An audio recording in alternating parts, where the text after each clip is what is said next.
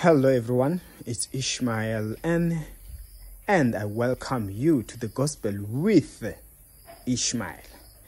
Now listen very well. It's so funny because right now I was on Facebook and I saw this other person swearing, she was frustrated, angry and drunk and whatsoever because of what people have done. It's just another story. But the bottom line is this. One of the things that she was saying is like, what do you want from me? You are criticizing me. You are speaking against me. You get what I'm saying? One of the frustrations was due to what people are saying in her absence, how they are judging her in some other ways.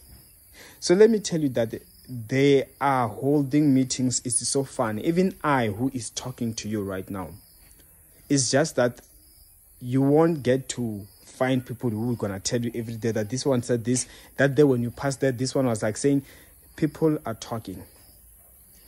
There are different category levels in which they are talking. There are those who are just gossiping. There are those who are complimenting. There are those who are speaking curses and wishing bad.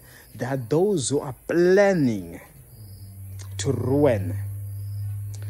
That is why I come. In the name of the Lord Jesus Christ, I pray. Any meeting that was held against you, none of the wicked plans that ever spoken against you shall prosper.